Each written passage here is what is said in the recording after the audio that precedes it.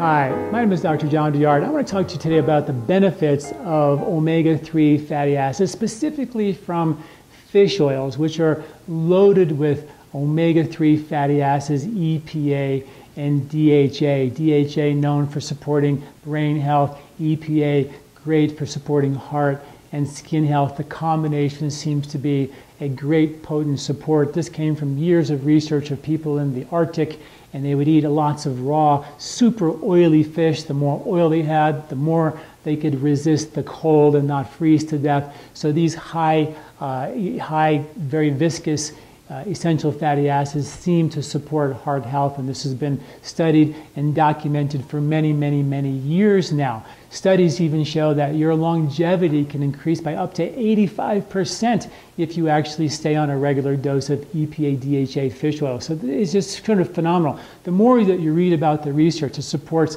healthy mood health, healthy heart health, great joint health. It supports mental health, cognitive function, memory. It actually helps support IQ levels and intelligence.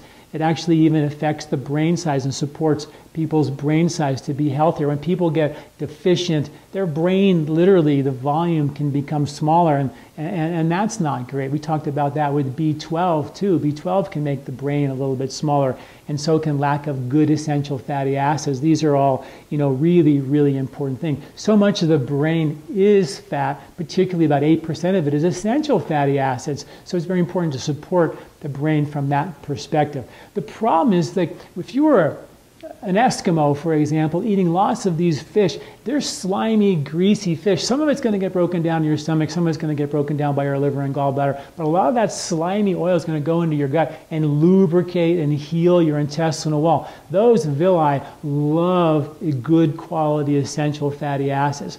The problem is that most of us have weak digestions. We don't break down foods that well. We're all not eating wheat and dairy. Greasy fried food's a deal breaker. Our digestion has gotten south. Our ability to digest good essential fatty acids and deliver them into the heart and into the brain and into the skin has been compromised. So we don't digest good, we don't get the essential fatty acids, our brain sort of starts to shrink, and we begin to have trouble, heart issues and things like that become to be a problem. Our skin gets older and wrinkles faster, our joints become concerns. So these are issues that may be supported by optimal dosages of good EPA, DHA, omega-3 fatty acids. Now, you always got to make sure they're molecularly distilled and they're purified. Each batch has to be tested. You got to make sure of that. That's really important because our oceans are polluted. But that's very easy to do now, and that's done on a regular basis, so make sure that's happening. You want to make sure you get high doses of EPA and DHA. EPA and DHA, on average, should be about 2,000 to 2,500 milligrams per day.